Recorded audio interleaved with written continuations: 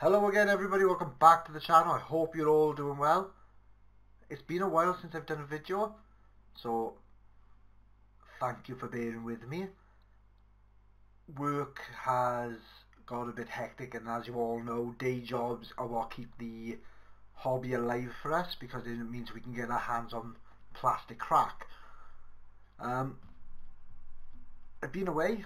I don't think I've missed much, but I don't think anybody wants to hear my opinions on the cities of Sigmar.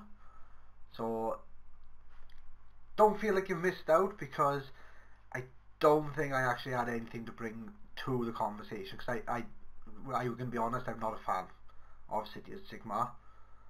But we're not talking about that. We are talking about the roadmap that was shown to us by Warhammer for WarCry. So let's call it a path to glory, because we're talking about chaos, and let's dive into it and see what it's all about. Right then guys, first up, GW have announced that soon WarCry Starter box set will be gone. So if you're thinking of picking it up as a present to someone or a present to yourself, better get in there quick, because once it's off the shelves, it's gone for good.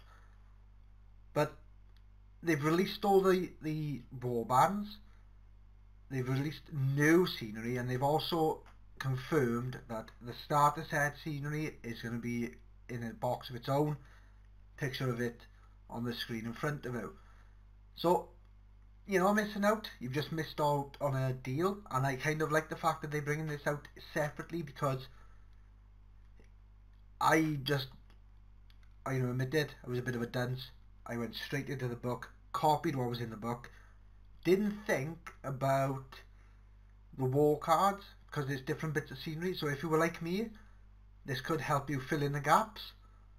But yeah, it's amazing that they are looking out for the customer. But that's not all. That's not all, folks. Also guys, we have got a Tome of Champions book that's probably going to be coming out for Christmas, if I'm to have my guessing hat on. And this is going to be, I think, first year roundup. So it's going to have all the FAQ updates. This will have any additional monsters from the recent release. The name of it escapes me at the moment, so it's very unprofessional of me, I do apologise. But you probably can't hear me because my audio is all messed up, because I don't know what's happened to my PC. Anyway, so it's going to be like our first year almanac. I think this is perfect. It adds an extra dimension. It's a booklet you can just keep in your bag, always there when you want a game on the go. And I will say, I absolutely love this game. I've even picked up a few additional models, which I shouldn't do because I'm still getting everything else finished, just because of that book. So I'll leave you to guess which ones I picked up. Anyway, I absolutely love WarCry. Absolutely phenomenal. It's near Blood Bowl amount of love in my eyes, but perhaps I'm just a skirmish. I'm a skirmish game person rather than a big game. Perhaps I just like my games quick, and this is amazing, I think. But of course, GW have said, here's your warbands, here's your core book, here's your scenery, here's what's to come in the future releases, which we got the Tome of Champion. But if you were like me and you went through your core book, you noticed there was 2 additional warbands. We haven't even heard of them until the book, and they just had a page to themselves. No rules, no nothing. Air of mystery. GW has kept us wanting, and now they've released a little bit of a teaser. So let's have a look. And here's the first glimpse. It is a Spire Tyrant as per GW, which is, as they've said, a cross between a Varangard and a Chaos Marauder, and I think they're not just alluding to the mankini this thing is wearing.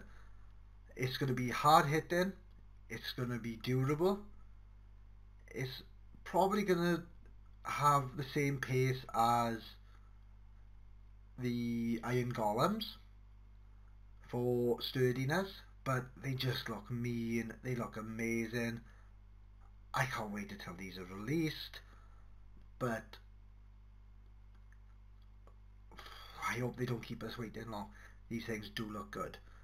And as we know from the book, the Spire Tyrants are the gladiators from the pits of, you know, the Varan Spire. So these things look amazing. They've got a good background. They're gonna have good rules. Please don't keep me waiting long, GW. This is gonna be amazing. And we've got one more sneak that GW has given us. So this is gonna give us another little it's another Beast of Chaos, which they call him the Crusher. I'm guessing it's a troll. He looks mean, he looks formidable, and yeah, he looks like something you would want on his side.